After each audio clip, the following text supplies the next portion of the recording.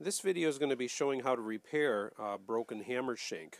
Now there are some instances where the hammer might be broken, or the hammer shank might be broken, where you'd actually have to replace the shank. Here I've got an example of a broken hammer shank. We've got the hammer butt and then the shank here. But as you can see from this hammer, the shank broke all the way at the base of the hammer. So in this case, we'd actually have to replace the whole hammer shank, which I'll show in another video. But if we've got an instance where the shank broke in the middle and you've got enough surface area to be able to glue, you can actually make a repair on the shank. Now there's a couple different ways to do this. You can use what's called a hammer shank repair sleeve.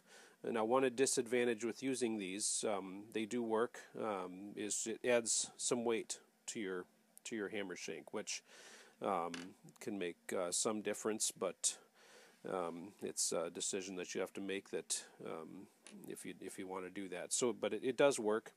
You can also use a clamp. Sometimes I've even used thread to clamp the shank once it's been glued.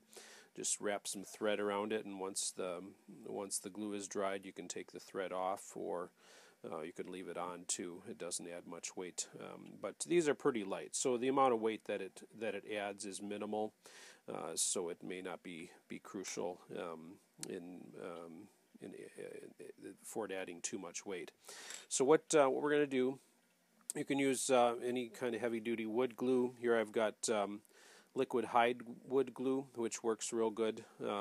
If you've got hot hide glue, that would probably work the best, but not always practical to do it for small repairs. So what I'm going to do here is just put a little bit of glue on the surface area, just a dab, and that's probably a big dab, but just enough to get it. And you want to get it in all the areas, that as many surface areas as you can.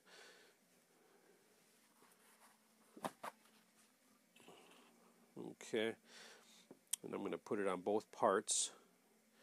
If you get too much glue, then you get a lot of oozing, but you want to make sure you have enough, so it doesn't take a ton, but you want to make sure the coverage is good. And then what we're going to do is just I'm going to use the hammer shank repair sleeve. And what you want to do is you want to slip it onto the longest end that you have available.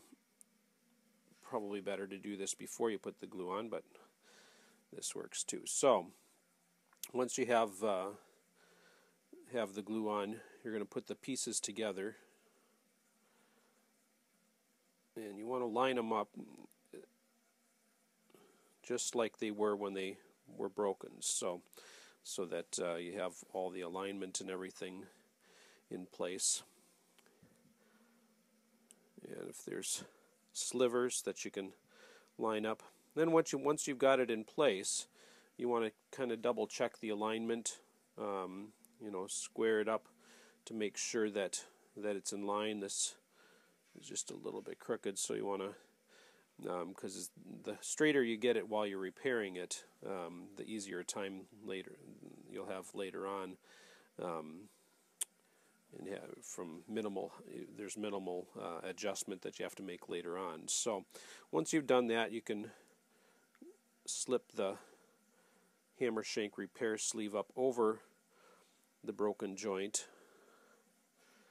Okay, now this sleeve is slotted so that it's got a slit in it, so that you can pull it apart or squeeze it further together if need be.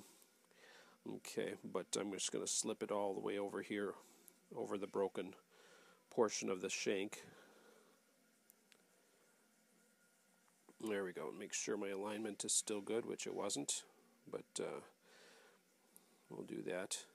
And that clamps it together so that as the glue dries,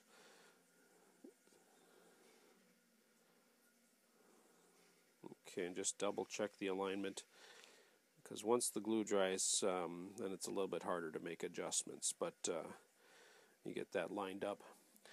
And then you let the glue dry, and you've got a well-prepared or well-repaired hammer shank there.